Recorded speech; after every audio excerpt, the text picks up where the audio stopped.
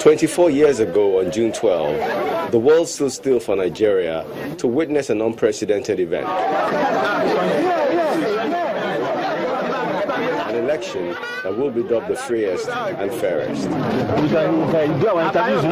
The result of the election was without doubt. Moshood Kashimawo Abiola of the Social Democratic Party defeated his rival of the National Republican Convention, Bashir Tofa, convincingly. But somewhere in the corridors of power, the decision was rescinded and the election annulled. It is true that the presidential election was generally seen to be free, fair, and peaceful.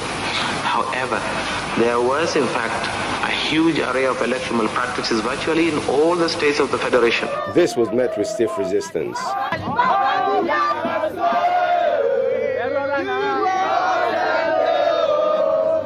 Assuming there was good faith on the part of government, all matters relating to the election should have gone to the tribunal set up by law for such cases, and should only have been initiated by persons or bodies that had genuine interest in the election.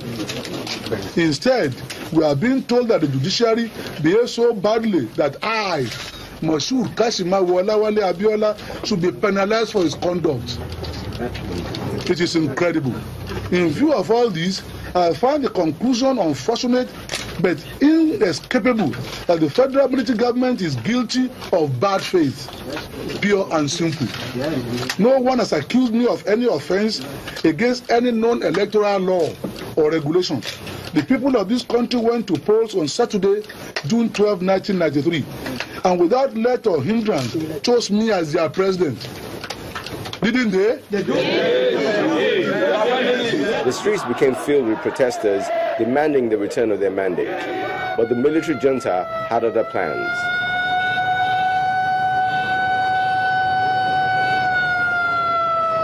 All the happenings was covered by Channels Television, whose team followed the events all the way. Will troop out in their millions to vote for a presidential candidate. What compounded the already heated controversy was the death of the politician, which was viewed as an attempt to stamp out democracy from Nigeria.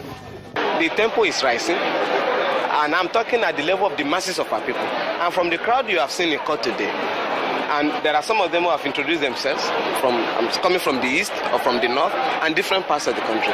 And I think the mass boycott that has greeted the revision of voters register has proven beyond a reasonable doubt that the Nigerian people have made up their mind and that the tempo is rising.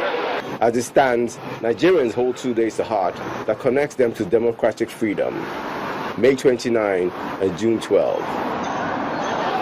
Which holds more relevance is a debate that will always be heated. But one thing is certain, June 12 still holds the title of what free and fair represents in the meaning of democracy for Nigeria. Orolu Ashonibare, Channels Television News.